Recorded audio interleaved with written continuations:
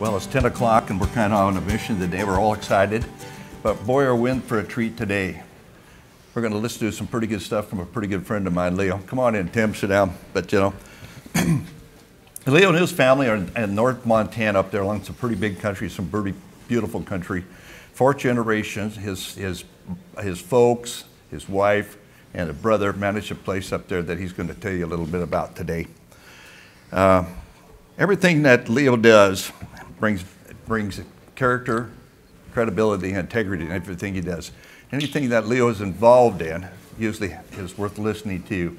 Leo is a giver of his time. He's been a 2-time director of the Montana Stockgrowers Association. He was a Region 5 Regional Environmental Stewardship Award winner for the National Cattlemen's Beef Association.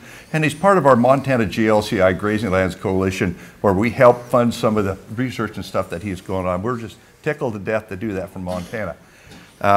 Working with this new deal with Vince Industries, I think you're going to find a wave of the future, something that we all want to see, the new girl in school or something new that makes things life easier. And how about the distribution of livestock? I don't take a lot of his time, but he does everything well, and I call him a great friend, and let's look forward to learning from Leo. Leo Barthelmess from Montana. Thank you, Leo. Thank you, Bob. Thank you. Yep. Thank you very much. Well, is everybody enjoying the venue here? I've never been to the East Coast, so this is great. I've really enjoyed it, and I hope everyone else is as well. So the first slide, virtual fencing with vents. And Rancher Stewardship Alliance is a nonprofit, rancher-led nonprofit conservation group that I support and have been involved with for a long time. And our mission statement is ranching, conservation, communities, a winning team. And we try to be the hub where people can come together and find solutions and add to our local economies and our conservation. And I would like to thank, as Bob said, GLCI helped fund my opportunity to be here, and I certainly want to thank them for that. So this is within the Rancher Stewardship Alliance. We have what we call the Conservation Committee, and this is a lot of the partners that we work with. The Conservation Committee funds fencing and watering, CRP, well drilling, pipelines. A lot of CRP up in our area has been unfenced for years and years, and with the farm economies being what they are, we want to help retain those grasslands in grass. We also help fund reseeding of grassland. We've made a positive influence on over 30,000 acres of farmland and CRP land, keeping it in grass and helping young people get started. We're funded by a lot of grant opportunities, National Fish and Wildlife Foundation, U.S. Fish Wildlife Service, World Wildlife Fund helps fund our administration and helps with a lot of the other projects. We just engage with a lot of partners to create a hub of support for our communities. So the Vents product company that we're working with, and right off I'd like to introduce 2 representatives from Vents, Todd Parker here, lead engineer, and Jeff, just a new employee, come from Pasture Map, I think, to help me work through the technical stuff on this. So if you have any technical questions and want to talk to somebody post presentation, these are the 2 guys that know all about how it works. I just operate the thing. So this is a blown up slide of the way it works. So I'm there managing the cows on the ground, and I reach out to Todd, the little slide to the left there, and he helps me work through the pasture planning and the logistics, because it's not just quite completely straightforward, but it's pretty user-friendly. And then Todd sends the programming directions up to these repeater stations, we call them. They convert a cell phone signal to a radio signal, which transmits to the cow to the next slide. And once the collars are programmed, which can take as little as a half an hour up to 12 hours, so then from that point on, the collar communicates directly with the satellite. So we can plan grazing out depending on the number of moves. You know, you could plan them out a month if you wanted, or if you moved every day, 10, 15 days. So it's pretty versatile. Once the caller has their programming, it does not have to have insight to the repeater station. The repeater station, you have to be a line of sight communication from the repeater station to the caller. And once it has those directions, it retains them in size and only communicates with a satellite. In our landscape, rolling hills, there's very few acres that aren't in line of sight to a tower, but in other areas, dense tree cover or rough terrain, there would be some issues to work through, but they're capable of doing that. So on the north end of the map is Canada.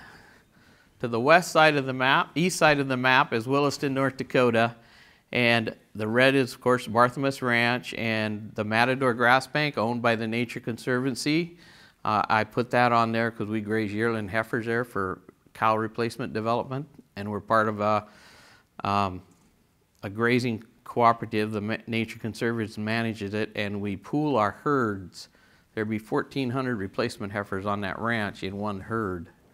And it's a way that we are addressing landscape issues and working with the conservation community.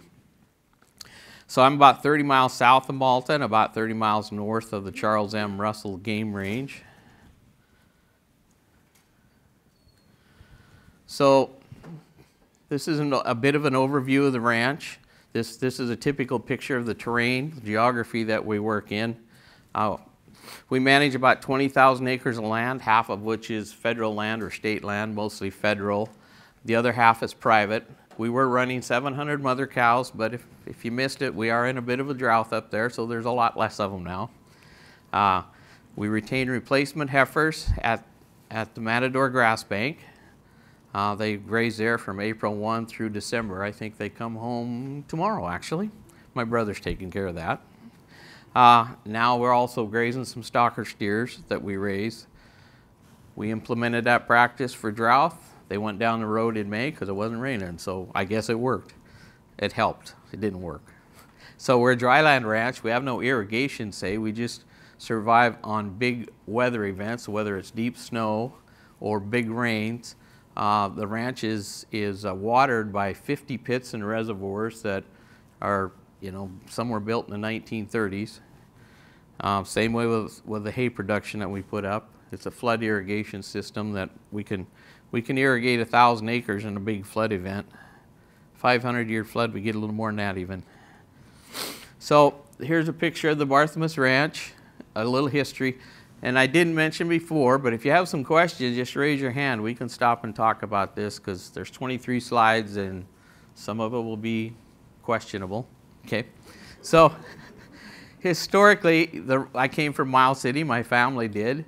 We had a small number of pastures. We put up hay all summer, took Thanksgiving off and started feeding it out in the winter, and that's kind of the way it was run. There was not a lot of grazing management. But I started with Bob Lee's help back there and others. I started to understand holistic resource management and started researching there had to be a better way because it wasn't functional over time. So after 40 years of studying holistic resource management, we are up to 38 permanent pastures, and then we subdivide some of them with temporary fence. And then we started to work with the fence company in 2019, and now we have 80 or more pastures. The number of fence pastures that we can develop is unlimited based on our goals. So many of the reasons why we are here, I don't know if anybody's priced out the cost of barbed wire lately. But aging, costly ranch infrastructure, we have fences that are 80 and 100 years old. It's dry up there, 11, 12 inches of moisture a year. So our fences last a long time, but at $20,000 a mile to replace those permanent fences, there's got to be a better way and still manage, grazing practices. As everybody knows, carbon sequestration is suddenly a big deal, and in order to participate in that, a lot of ranches are going to have a lot better control of their grazing management, and we're working at developing ways that this room full of people here can participate in that, because there could be some substantial financial rewards for good grazing practices. Turns out the area that I live in is the last largest grassland in the world, the last intact grassland. And we are one of the best core areas for the sage chicken. That's been in the news many times. Turns out that antelope pictured there, he migrates through my community, and it's the second longest wildlife migration in North America. They travel from Saskatchewan, Alberta, down through the United States, across the Missouri River, and down into southern Montana. So this is a huge, huge, valuable resource for the conservation community. That's one of the reasons the Nature Conservancy is there. And with the fencing that we have, the infrastructure that's in ranch lands in Montana and most of the American West, creates a lot of conflict for the wildlife. So we're trying to address that because of the partners in our conservation community, and it's profitable to have good relationships rather than spending money on conflict. So we work to try and develop that. It turns out, and I didn't know this until we were hosting a part of a tour a year ago, that creek that runs through our property is the boundary line between the wetlands, the duck ponds, and the sagebrush steppes. And so that it just, every time I work with people and go to these things in the Phillips County area, I find out more about how valuable the region is, and as the talk this morning illustrated, how important grasslands are. So it's amazing. So what is virtual fencing? Well, real-time monitoring and control of animal location by collars. It's an amazing product. Right now it's about like a bag phone. I'm sure in a few years it'll be about this big. It will be. There's a lot of steps. It's a quality product. We are finding value in using it. A lot of value in using it. It's in some of our rangelands on the north end of the ranch. The BLM rates it at only 150 pounds an acre. It's not very cost effective to fence that any way you do it. This tool, because all the costs, most of the costs are tied up in the towers, this tool makes it cost effective to manage the grazing on some really low productive soils. On the east side of the ranch, we're about triple that as far as forage production. So this is a product that allows us to implement intensive grazing or more stock density, allows us to increase our rest periods, and do all the correct things that a good grazing manager should do. And we don't have to build the infrastructure, which saves a lot of labor, a lot of costs, and creates zero conflict with the wildlife. So, I mean, it's just a pretty win-win situation for us. We have great resource support group from Vents through Todd, and he's the lead engineer that I work with. And it's been they're always reaching out. There's updates yearly. Yes, sir. Do you have to have a collar on every cow? We start with a collar on every cow. I think it's the best thing to do, but there's some attrition over time. And we'll talk about that collar that's in the picture there. Sometimes they will invert and lose the ability to physically stimulate the cow when she's misbehaving. But it's best to do that. But at some point in time, there's things start to fade away, and you'll still get really good management when there's only 70% of the cows. Depends on where they're at and the season that they're grazing. And I'll talk about that a little bit here later on. But no, it should start with every cow. Yeah. Yeah, so the animals are managed safely with a combination of sound and electronic pressure. A little buzzer goes off when they approach a vents line, which you can adjust for width, for the sound and the physical stimulus. So So the first the sound goes off to alert them that they're approaching it, and then if they're persistent in their direction, then they will get physical stimulation. 2 prongs of a hot shot, actually. Pardon me? Yeah, only, yeah. Todd tells me that it does hurt, but I've never had the courage to grab on and drive through the line. So it's battery operated. One of the challenges that Vince is working through is battery life. We're only 6-7 months in my situation. The smaller the pastures and more contact that the livestock have with the Vince line, the more battery you're going to consume. Customers in Australia are reporting up to 2 years with the Vince collar. So supports a broad range of animals. The new collar design even supports a greater range. We've been putting it on animals from 900 to 1,500 pounds. We sold most of the 1,500 pounders there in this drought situation. So all collars are operated individually. I mean, if you had a good tagging system, and Todd tells me there's a way to do it, you could maybe sex cattle pairs and stuff by turning collars on and off. I mean, there's a lot of, gee whiz cool stuff that you could do way out in front of this, but I don't have that good imagination. I need a 20-year-old to help me. So, so it works pretty darn good. Leo, on those collars, if you have one that an animal that like busts out of the fence line, can you turn up that electric shock to stimulate them to stay in the fence? I will. There's no volume now.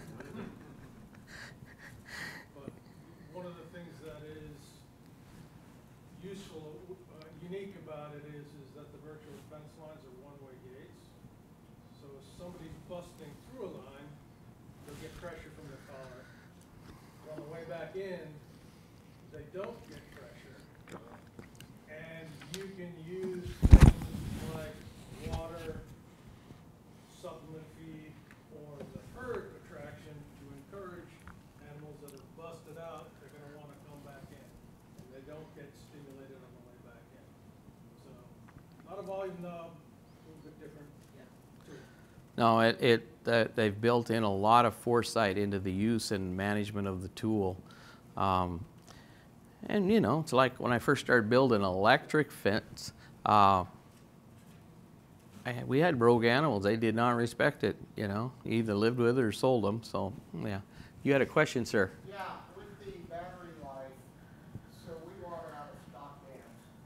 So they, in the hot day, they'll be swimming in the water. Would that affect the collar and the battery? They're pretty watertight, and I see my cows stand out into it belly deep, and I've never seen a submerged collar because that's how we water as well. And so I don't think there's been an issue at all.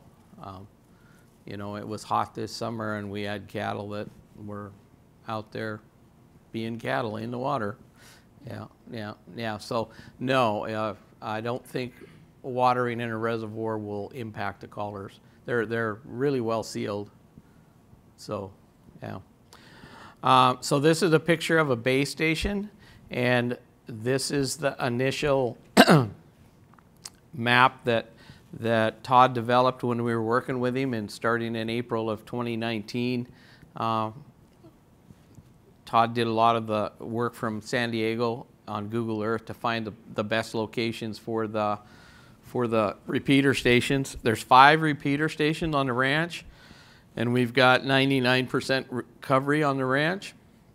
Of course, you can see that band of coverage. I've also got as many acres on the neighbor's property as our own, which lends itself to a very positive situation in the fact that the neighbors or adjacent landowners could participate in the collar and use the signals from the towers that are on our property, and they could build maybe a small number of additional towers on their property and get full coverage on their property. So it would lend itself well to multiple partners going together to share the cost of the towers.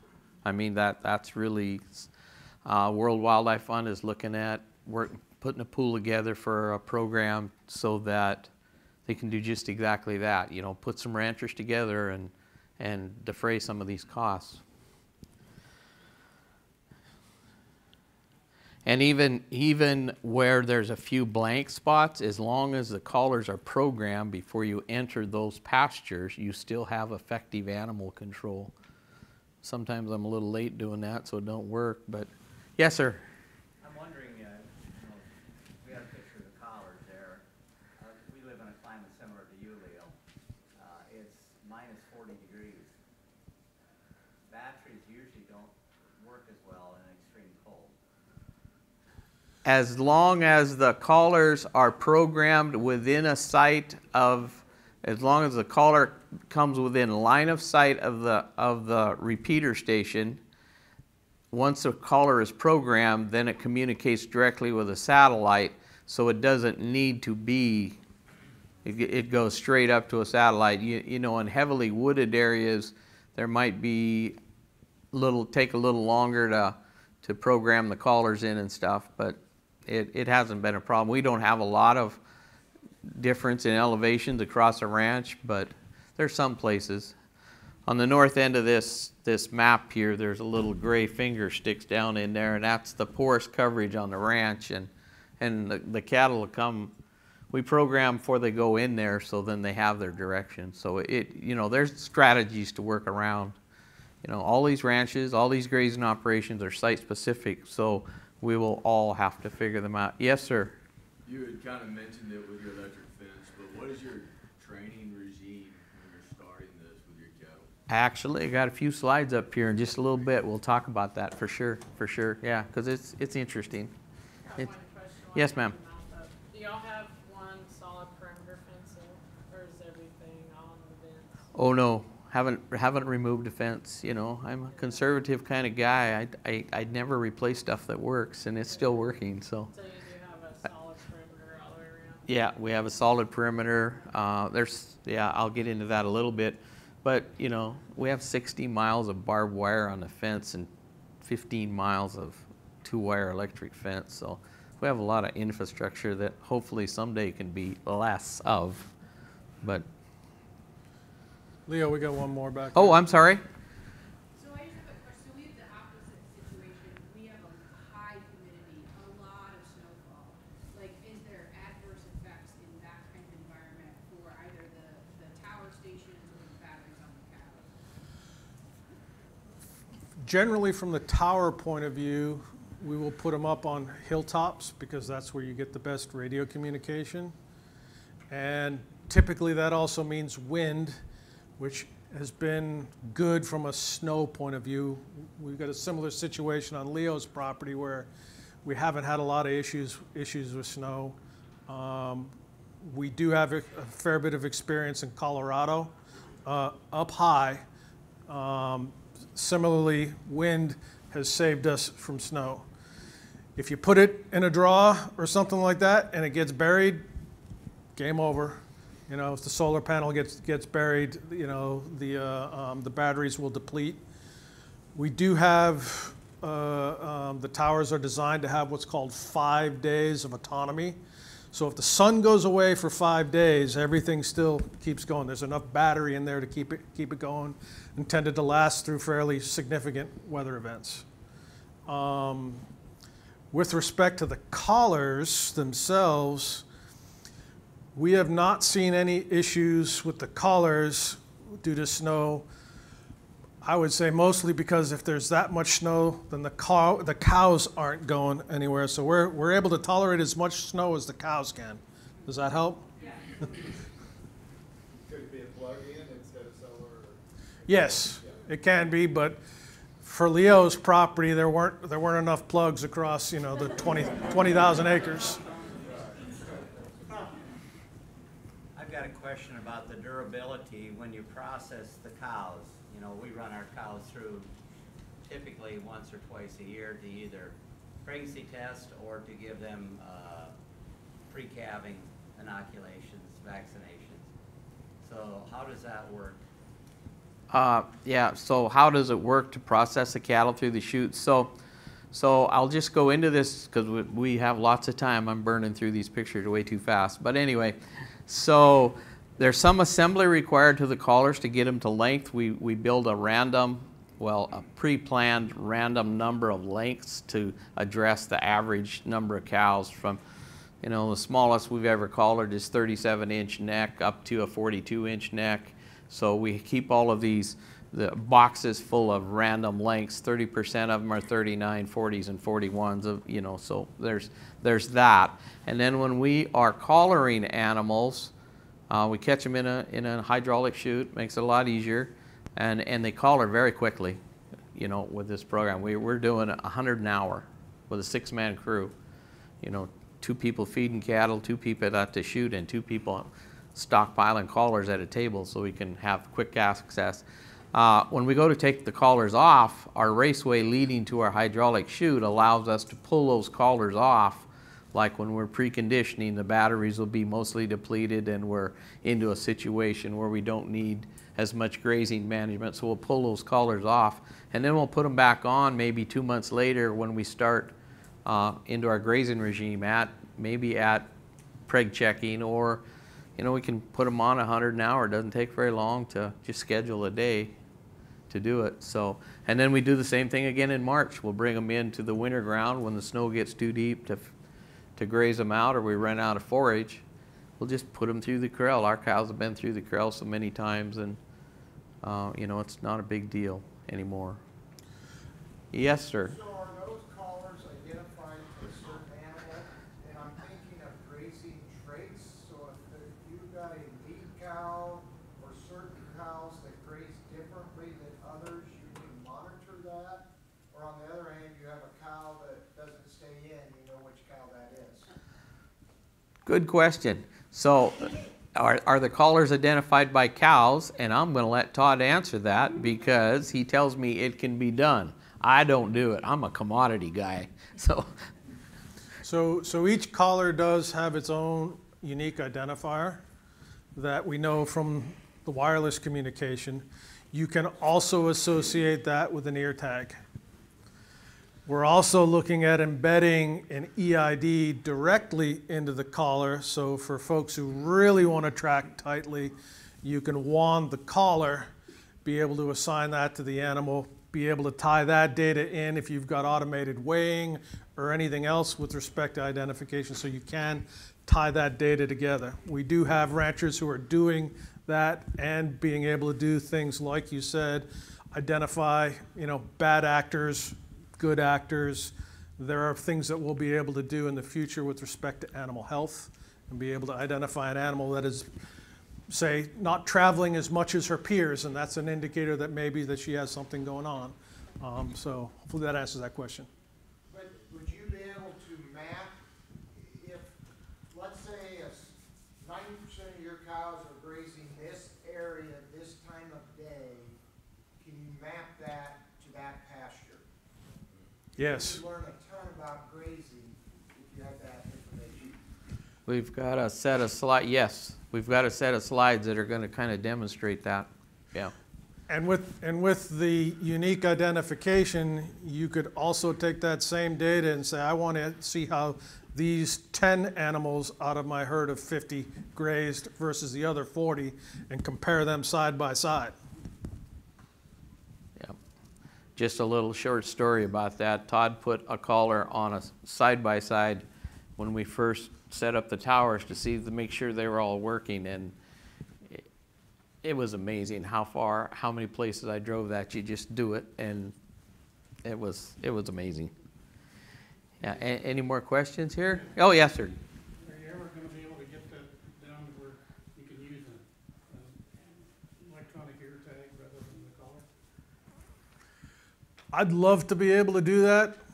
I think from potentially regulatory use of electronic ear tags and whatnot, it's a complex problem potentially, and it's not only going to be just us. And so, yes, definitely, maybe. How's that? All right, thank you.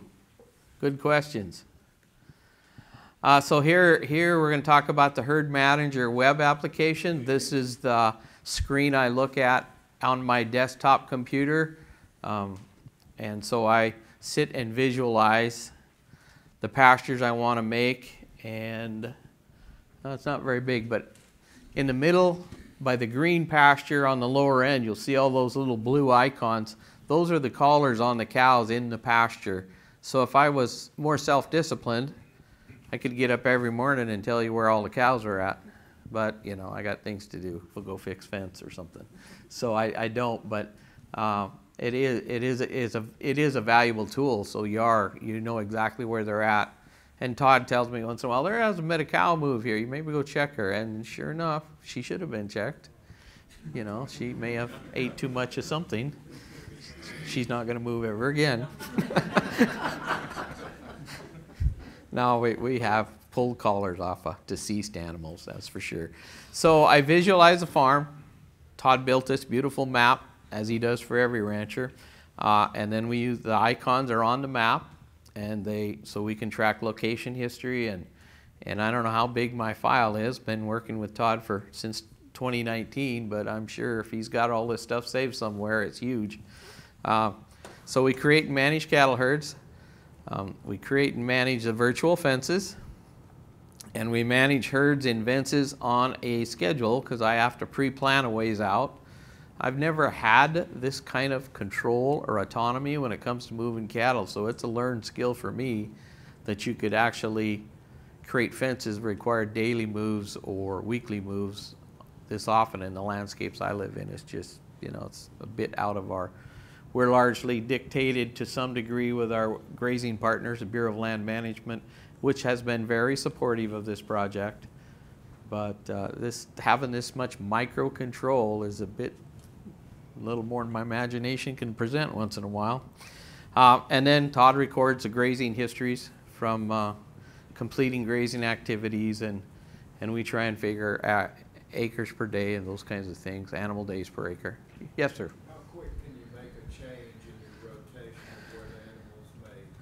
Takes about 2 to 12 hours to program the collars, so 2 to 12 hours, you know. Yes, ma'am. Do they have to reconnect with your base in that time period? Yes. Yes. Yeah, let me add a little more color to that, Leo. So the collars themselves can contain 16 independent virtual fences, which could be 16 independent rotations that can all be scheduled ahead of time. I think Leo might show an example where we did a ladder graze, where we set that all up ahead of time, and the ladder was scheduled, a fence line would turn off, another one would turn on to be able to do a fully automated, you know, rotation. And those changes there, once they're programmed in, they're actually scheduled by the clock. It says, all right, 3 o'clock on Tuesday, this line's dropping so the animals can go down to the next rung of the ladder, for instance. In the corner? Yeah, that was going to be my question. How do you get them trained to stay in that virtual fence if they want to move? They don't want to go. We will talk about that in a few slides coming up. Yes. Yeah. Do you foresee being able to do away with your base stations and all by satellite? Would you repeat that, please? Do you foresee being able to do away with your base stations and do everything by satellite?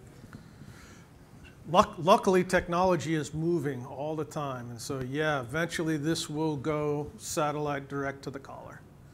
You know, yes, it's not what we have today.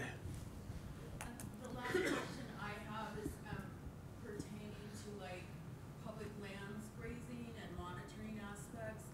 Can you monitor riparian areas to show that your cattle have not been in that for a duration? We can. Can you track We- where they are and how long? Yes, you could do that. Don't know whether you want to, but you could do that. Well, it cuts both ways. Yeah, exactly. Yes, sir. I may have missed this earlier, I'm sorry if I did.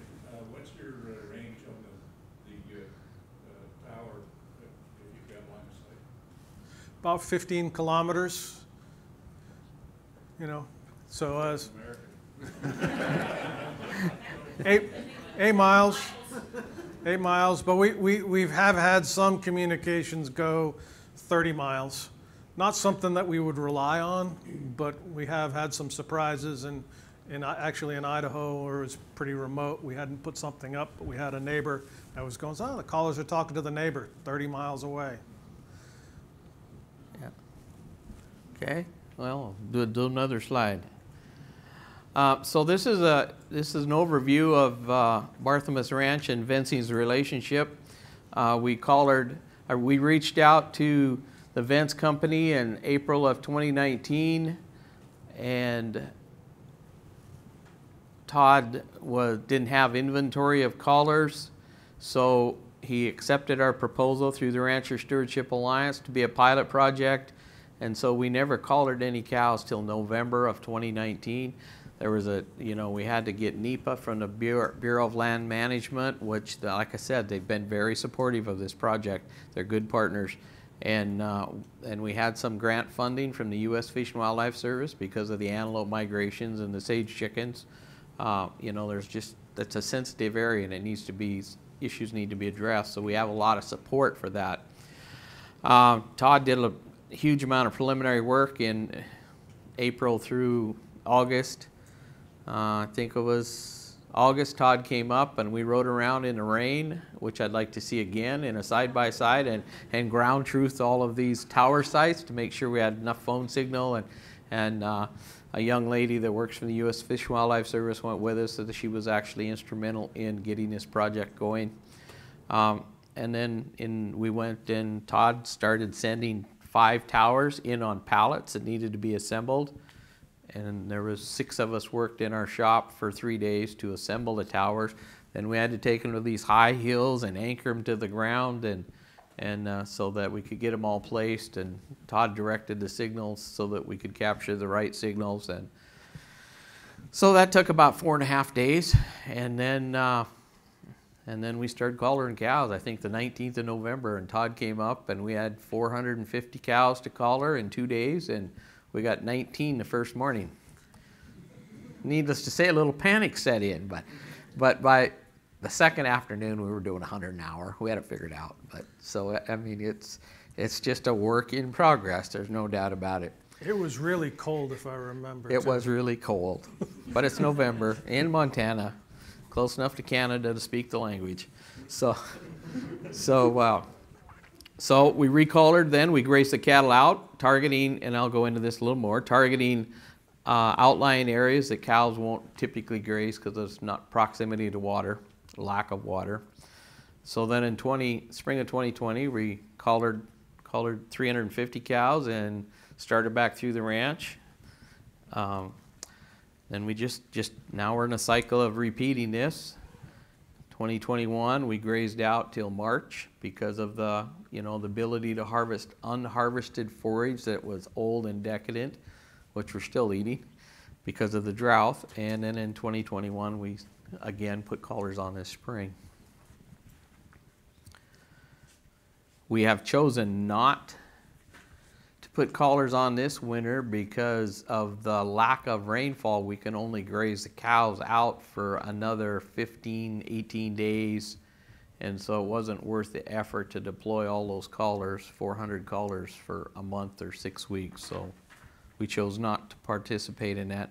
Todd sent me the newest version that we'll put on some cows to test and expose them to some thing. So cow behavior, this was a question. So this is November of 19, and this is the test fence or the training fence that went on here.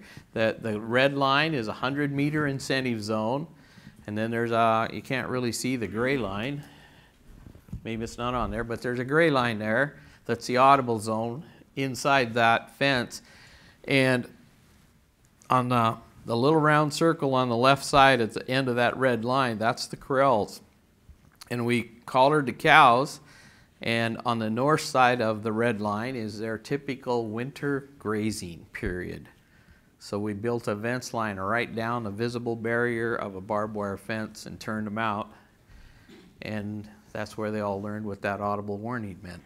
And maybe a few of them learned what the physical stimulus meant. So we had 90% compliance in 5 days. And then after 4 or 5 days, well, 3 to 4 days, then we would start cross-fencing that pasture to the south, keep moving the boundary south, and as those cows graze through that line, then they wouldn't be able to go back.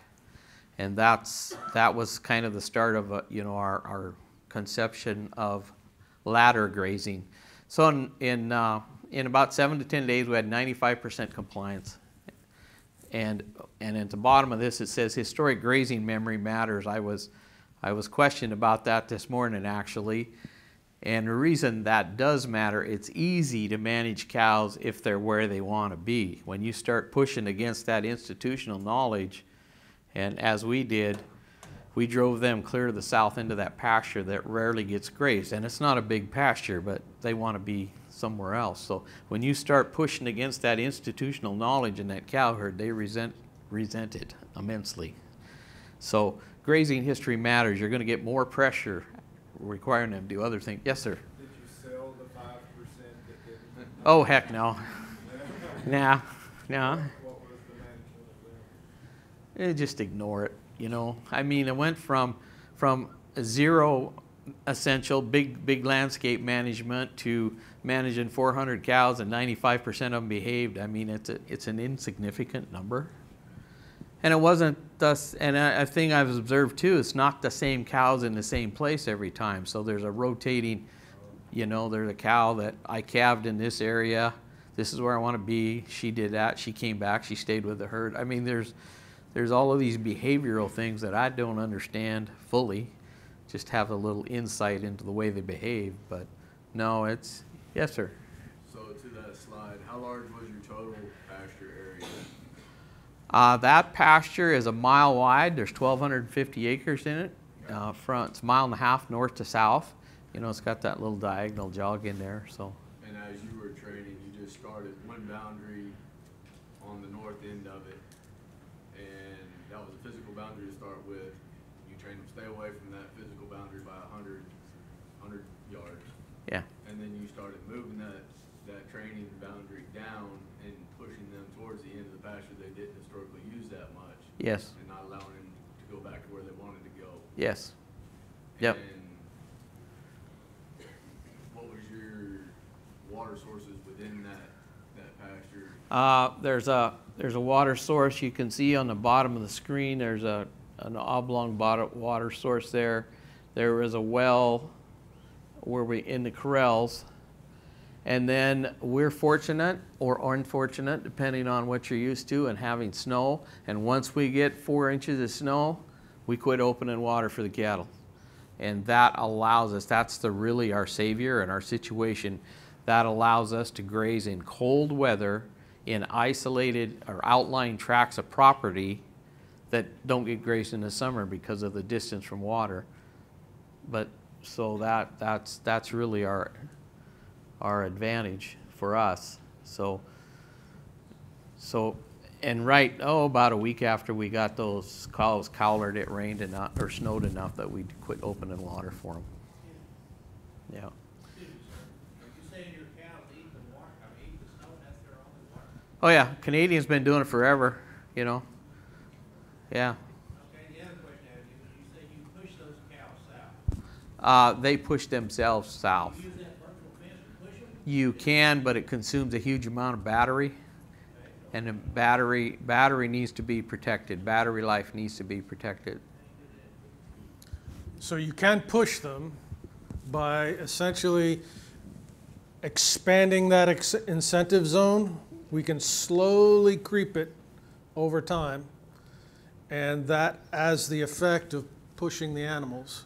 And what I mean by slowly, we could move the animals from the north section of this 1,200 acre pasture to the southern half, and we would probably do it over the course of 12 hours or maybe a full day just to try and expand it down. The other thing we might do is layer virtual fences. And again, because it's a one-way gate, if the animals have a tendency to move, to kind of migrate south, we back fence them from going north. And fundamentally from animal behavior, once a few animals start headed south, everybody kind of wonders what's going on, and you back fence them on the way down, and that's how you can, another way you can get a movement. Yes, ma'am. I'm wondering if you see weight loss when you're training animals No, we didn't, because it was a rested pasture that we reserved for fall cattle work. No, they didn't. There was no situation. And that's one of the intimidating things about having this much control over your animals. I don't move them with the fence line, partly because I'm protecting battery life, and I'm out there monitoring forage quantity, and so I move them with an ATV or a horse, and try and work with their natural inclinations to go certain. Yes, sir. I can see a real advantage for people who raise cover crops when they're putting fence up every day. I mean, you can virtually move them all over the place. Yeah, this product is only limited by your imagination. I mean, literally, they're getting lots of. I've been fielding calls from ranchers that are adjacent to large unfenced farm acres, and that's the very route they're looking at, is working with their adjacent farm neighbor to graze cover crops to incorporate that vegetation. So on a cover crop approach, you can also take that concept I said about creeping the line to move the animals, to actually creep the line to give them more feed, and you can creep graze with it. That's what I mean. Zach's, yeah. So we've done creep grazing in Australia, and that's the type of thing where you can decide, I just want to move that line, 10 feet every 4 hours. And you just kind of move it along, and those animals are following that tasty forage. yes, ma'am. Can you speak to how this fence product compares to the others on the market, like I think Shepherd, No Fence, and Anderson's from Australia? I can't speak to that, because in actuality, we reached out to eShepherd in 2018, and they said they were going to provide us with product in 2019, and they said they couldn't import it in the United States in 2019. Thankfully, somebody found Todd and Vince Company, and they were willing to, support us in our project. So I can't speak to anybody else's competency or quality of product. I know Vince has done a tremendous job for Barthelmess Ranch and many other practitioners around the West. Yes, sir. Kind of on that same line of questioning, I'm just curious what the availability is out there, because I know, like in Minnesota, I heard they got some first callers up there on one project, but it's always a pilot. And thank you for coming from Australia. We've been waiting for you for a while, all you guys. But I'm just curious, just kind of like, what kind of capacity do you, I guess, your company have as far as So getting we're, product out there? so we started with Leo in 2019, very early days. I mean, the company is about 6 years old now. I would say we're commercially launching this year. We are engaging heavily here in the U.S. I've got a number of customers that are coming up starting in January, preparing for this spring. So we're out there actively selling. We don't have, infinite volume, but we're not piloting anymore. This is commercial engagements. You mentioned you're from Australia. No, I said I'm from Minnesota, and I don't know Australia just had this, so thank you for coming from Australia. I think that's where you're from, or no? No, we're a California-based company. Sorry, I keep saying when in Australia. I thought So, but we do work in Australia. So we started off with 2 markets, Australia and the U.S. And we started off in Australia because of the nature of the beef industry there, and the value of virtual fencing in their vast areas. But we're here doing business next year. Lyle? Can you give me or us an idea of the capital outlay? So a herd of Leo's size. What you said? Did you call her 400 or 400. That's 400? nice round number. So give us a ballpark figure of what we're looking at, and then annual cost. So the capital aspect of it is related to the towers only. The numbers of towers needed are basically related to the size of the property and the terrain. We're able to accurately model how many towers you would need to provide coverage for your property. You saw Leo's coverage map for 5 towers. That was covering his 20,000 acres plus a bunch of other area around it. give you some similar types of data on that front. We have 6 towers in Eagle area in Colorado. It's out near Vail. BLM actually bought those towers.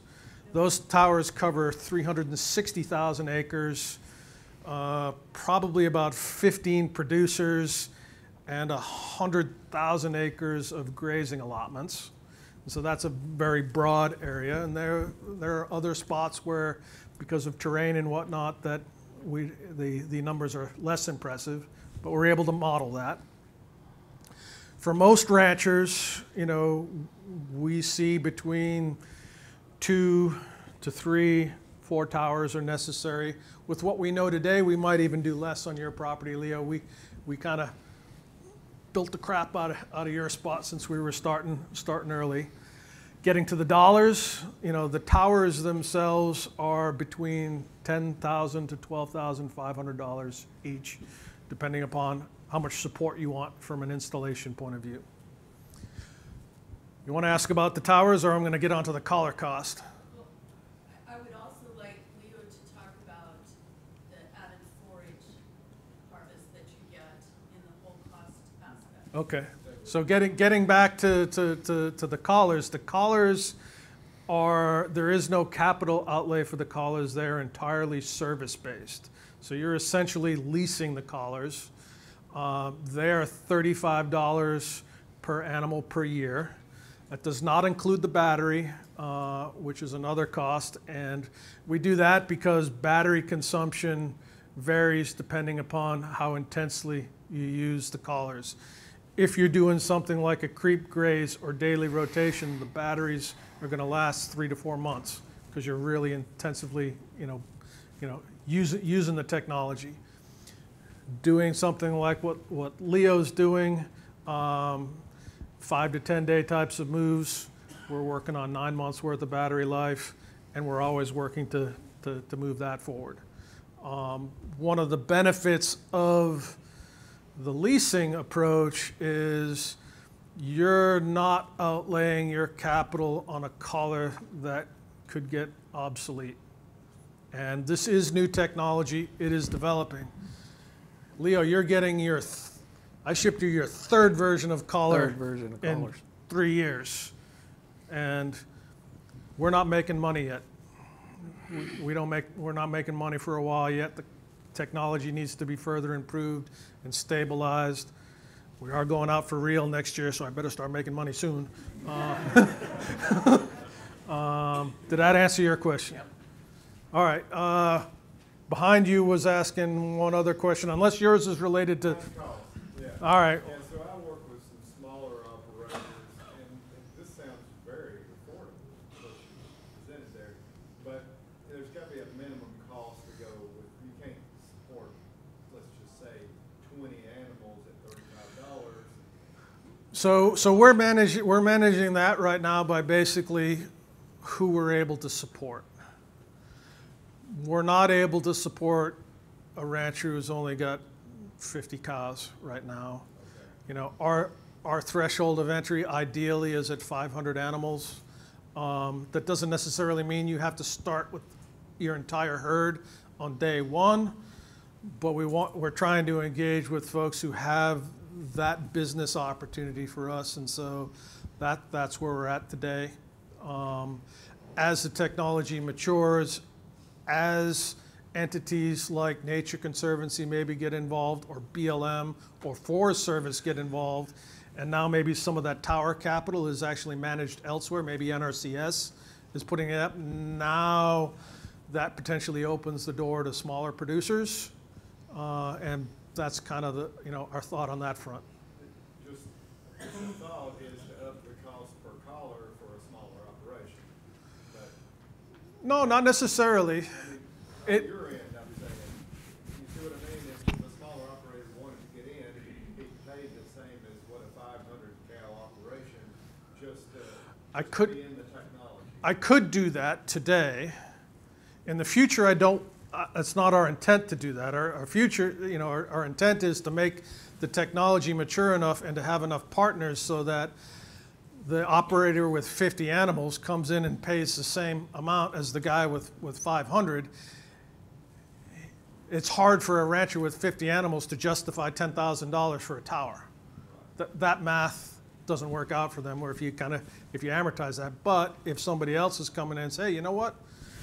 Leo's got a tower up and he's got a neighbor with 100 animals. You know, maybe leverage that coverage. There's probably discussions as to how, you know, the neighbors relate to each other, whether they're, you know, because Leo bought that and whatnot. So does that help? Yeah. Okay. What's the cost per battery, and is there any annual software charge? Cost per battery is $10 each, and they're very specialized battery chemistry for temperature. And there is no annual software fee. That's all wrapped up into the collar service fee. Okay. We'll move on to another slide and create it. Might be one more. Okay, I'm sorry. What about young stock or small ruminants? What about smaller animals? Yes. So our latest collar has the flexibility to go down to about a 23-inch, 24-inch neck size. So basically, a collar will go on a yearling. I don't envision that we'll ever collar calves. That's probably not necessary, and whatnot. But we are starting to do work with the smaller animals, and we've got producers who are looking to put us into a stocker operation, you know, which will have, you know, its own set of unique challenges. You know, in particular, I think, you know, just getting back to kind of Leo's case and some of the things that we've learned, that institutional knowledge that his animals have, that is something to work against, you know, initially with the collars and using the collars to change that. Once we've changed their institutional knowledge, now we can actually maybe even use that. And maybe we're using it for battery life. But you get to a stocker situation, everybody's brandy new every year, and they're teenagers, and so lots of things to work against, so to speak, from a collar point of view. Got a question here. There's a lady back here in just a second. But going to his question, like the smaller animals, if you've got like sheep, goats, classically sheep and goats are kind of the, you know, what to keep in a fence, unless you've got a woven wire fence. And I know, actually, one of the ladies I work with has 250 head of hair sheep, and she has guardian dogs that she uses. Her guardian dogs are big Anatolians. This may sound a little odd, but I'm a veterinarian, and one of the main things we have to worry about, I've had it happen twice to me personally, is dogs and coyotes.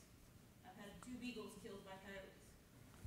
And these fences, if they work on the cattle, is there a way it could be modified, like for your guardian dogs to keep them in their perimeter, or your stupid little beagle that likes to chase rabbits and not pay attention to the fact that it stands there at night and is 20 foot from you and you holler at her and she still won't come to you?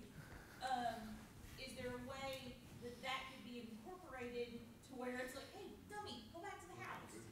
Or like, kind of like a perimeter dog fence, but incorporated out to where it's like, okay, you get to the edge of the woods, you can't go out in the woods. I realize. So there's nothing restricting anybody from taking one of our collars, putting it on a dog, goat, sheep, some of the other species I've been asked about, reindeer, buffalo, and bear. Whether or not it's going to work because of the animal's psychology and whatnot, we don't know. We haven't been on any other animal, you know, other than a cow. I mean, wild horses is another one that the BLM is tremendously interested in. But there's a whole aspect of, does the whole concept work for other species? And this gives me a good opportunity to talk a little bit about something that Leo kind of hinted at. The collar is not a joystick for for the cow. It's not a joystick for the dog or a sheep or a goat. So when you look at it, how well does it work on any one individual cow? It's not going to be perfect. But when you look at, getting to my point, what is successful, hey, did you achieve what you wanted to achieve on your land? And that's what we're here talking about this technology today, is what are the goals for the land and how do you use this technology for the land? Back to your case, you know, would it work on a dog? Maybe in some situations. I can guarantee you we can tell you where the dog is. Whether or not we can keep the dog from chasing a rabbit, pretty much guaranteed no. Dogs are smart, because it's not unlike the perimeter fences that exist today for dogs. And my dad had one, and his dog learned to bolt through the fence, take the hit on the way out, and on the way back in, he would sit at the end of the driveway waiting for Dad to turn the fence off so he could walk back in. We have another question right here. Oh, mine was just asking the same big. Oh, okay, okay. Well, we're getting short on time, so we better. We are starting work on sheep, though. So the next 3 slides, 5 slides, 4 slides, are going to be about the program, the ladder graze that we implemented this spring, trying to ramp up our control. That's just an overview of the way they work. So in this slide, the rectangle on the left, we collared the cows at the house.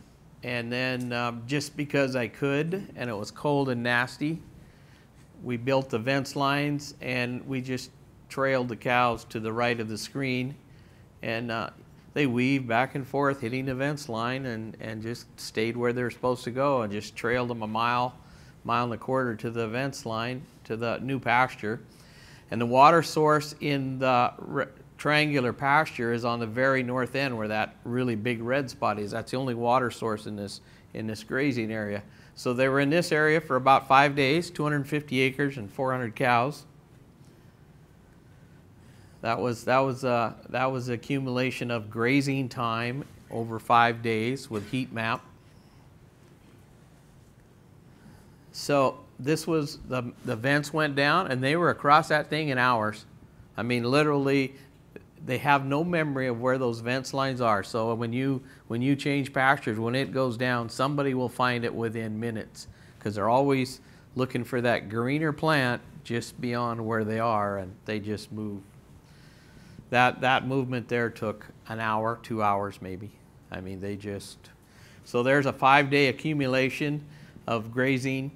And this project that we are looking at, because I don't want to confuse the cows with a number of fences and wagon wheel them into water and making them go in a circle. So Bill Milton, a pioneer grazer in the Montana community, he was talking about not back fencing cattle if their stock density is high enough and they wouldn't regraze. So we've been doing that with vents, and it looks to be a very workable situation, because that's the only water source in this pasture. So they were in the north half for 5 days, and then they grazed in the south half for 5 days. And the whole point of this exercise, as we'll see in the next slide, when I turn them in that pasture the first day, that's where they go, that little red corner. Well, we kept them out of there for 10 days and then let them in there. So we increased our stock densities, increased our rest periods, and still had fresh feed in front of those cattle. And I was calving there the whole time. We were calving, I think 30% of those cows calved in that 15-day period they were in there. Maybe 40%, I didn't keep track. But so that's a demonstration of what we're calling the ladder graze system. Move into a new water, build a perimeter around a water source, and then start moving them away. And last spring in a different pasture, I didn't put the slides on, we had those same 400 cows, and we were giving them 90 acres a day every couple days. And as soon as that line went down, they were in there grazing. And our soils and stuff are so erratic. You know, we have some pastures that produce 3 times as much as others. So it's really important for me to be out there monitoring those cattle, especially when they're calving every day, at least once a day, to monitor their forage quantity so I don't run them out of grass. So that's kind of a demonstration of our ladder graze program. I think long term that's going to be our best tool that I'm going to have on the Barthelmess Ranch, and it may apply to many other people as well. Let's see. So that was an example of 2020's fence lines. I don't remember the exact number, but we were doing a lot of experimenting because you can see the configurations aren't the same. Messing with their memory, you know, forcing them to do stuff. You know, it's just, I have to learn as much as the cows because I've never had this kind of management authority. It was mostly a negotiated peace. So our economic goals are the payback that we think we can achieve on our property. We have incorporated more of the floodplain into our summer grazing program. We'll go through those larger pastures on a 10-day rotation prior to vents. And then we'll come back after the spring grass growth is done and graze more mature forages, so that way it gives a chance to rest. And if we were to stay out in our BLM allotments through the whole summer, we would have to come in earlier, which is fine. But the thing that happens is they continuously graze if we're not moving them, and that really impacts recovery. So the vents product has allowed us to break down the big pastures into a lot smaller units to start to increase our rest periods for our grasslands. So then we go back out in November when it's decadent grass and force those cows, encourage those cows to graze those outlying corners where there's gray and decadent grass that hasn't been grazed in years. And we supplement them with some kind of a protein and let them eat snow so they're not traveling a lot and burning a lot of calories. And that's our goal. So last year we fed hay in March. That's when we started feeding hay. Well, normally we feed hay mid-January, and you know the economics, 60 cents a day to graze versus $2 a day with last year's hay prices. Can't even touch that this year. So that's how we're going to pay for these operating costs. And the other benefits we're going to have is a lot of protein supplements were used this summer in the West to support their pastures. And if we can raise the nutritional level by having grass that's only 1 or 2 years old in reserve out there, we'll minimize our need for additional protein supplements. So there's a lot of moving pieces that we're trying to develop and understand. So it's certainly, yes, sir.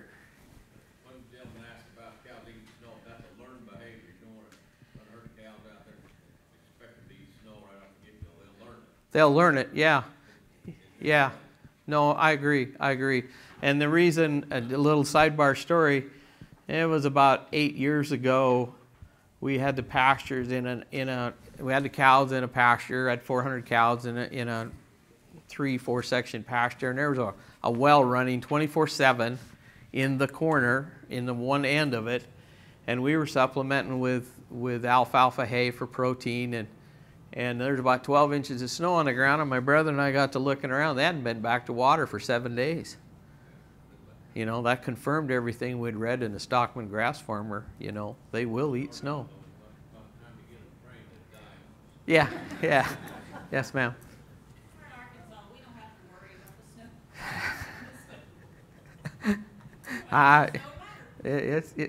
All ranches are site specific. That's just the way it is. Yeah. So no, since we've, that really opened up a lot of opportunities for us to change the management on the ranch, and that old dry brittle grass, it breaks off a lot better with high stock density in the middle of winter. It's dry and crusty and frozen, and it was probably 0 the day I took that picture.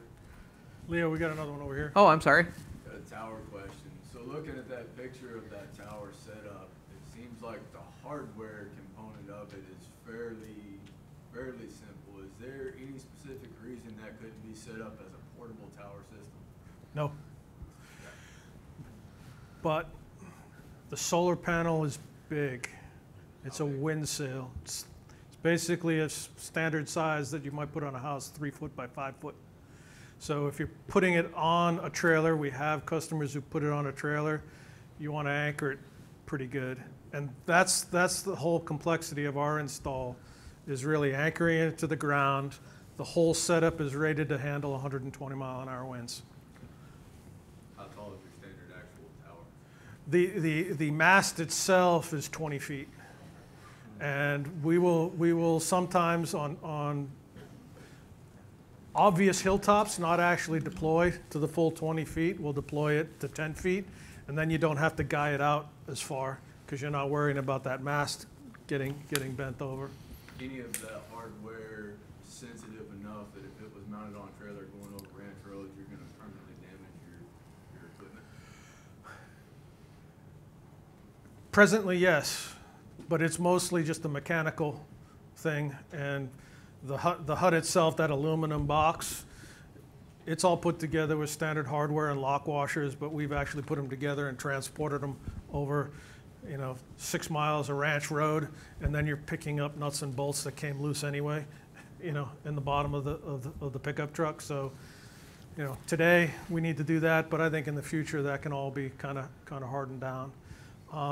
The other thing that's important though is that these towers really shouldn't be just placed anywhere. They got to be placed where they can presently reach a cellular phone signal, because that's how it communicates to the outside world. And you want to put them on a spot that's going to be advantaged. And so rather than have, say, a fully portable tower that you put anywhere, we're calling it nomadic, where, hey, you know what, it's your summer season, you drag it up onto this top. Maybe you've put a concrete footing or an earth anchor to the ground that you tie the trailer in. All right, now it's the fall, you move it to the next spot, and you know where it's going. So You map your whole place for efficient points. Yep, ahead of time, and then you can move it, with the animals, and that's the concept that we're working towards. Forest Service is extremely interested in that, because they want to be able to really just put up the towers during the grazing allotment period, pull the equipment out to minimize recreational impact, and so it's coming. Okay, we're about out of time. We'll take a few more questions. Yeah, what's the threshold on stock density? So like if you said 90 acres for 450 head, could you do 30 acres for 450 head? I guess correlation with abiding by the vents and number of head. I think you can push till it fails, and it don't cost you anything to fail. I mean, you just run the cows out of grass. That's a simple answer. It's that and it's battery. Yeah. Yeah. Yes, ma'am. Are there conditions that impact the caller's communication satellite, like clouds or other weather conditions? So the communication to the satellite is really GPS. That's the satellite communications we're talking about. So each caller has a GPS in it, the same as you might have in a Garmin handheld. And so it's very robust to weather. We haven't had any issues in rough terrain. One thing you might see a little bit of difference is the accuracy, in that, if it gets super cloudy or if in heavy dense tree cover, it might not be as accurate of a location. What is the plus and minus range you're given on a fence line? Like how far plus or minus? So we will say that the accuracy of the collars is going to be between 3 to 5 meters, so 10 to 20 feet type of thing. You design the virtual fence boundaries to accommodate that, the width of them, and you also design those widths to animal behavior. And so for a lot of Leo's property, we will have a management zone where the collars will apply pressure, 100 meters wide. That manages the accuracy. It also manages the animal's behavior. You want to give them enough chance to come in. I'm getting some sound. What am I supposed to do? I keep walking. Give them enough chance to turn around. Versus if you make that too small, they come in, they get one stimulus, and they're on the other side. That doesn't work. So, a long-winded answer to your question. There was a question right here. Yeah, I was just wondering, from like a research perspective, what's the opportunity for like including accelerometers or thermometers to record just more data that, you can even lead like tracking heat cycles and things like that? So we have an accelerometer in the device. There's lots of opportunity for that. Temperature, a little bit different. Hard to get a good, accurate temperature with a collar sitting on the neck, though we have found that temperature is a good way to track whether a collar has fallen off an animal, particularly in Montana and it's 40 degrees below zero. You see a collar that's registering anything below -10, it's not on a cow or not on a living cow.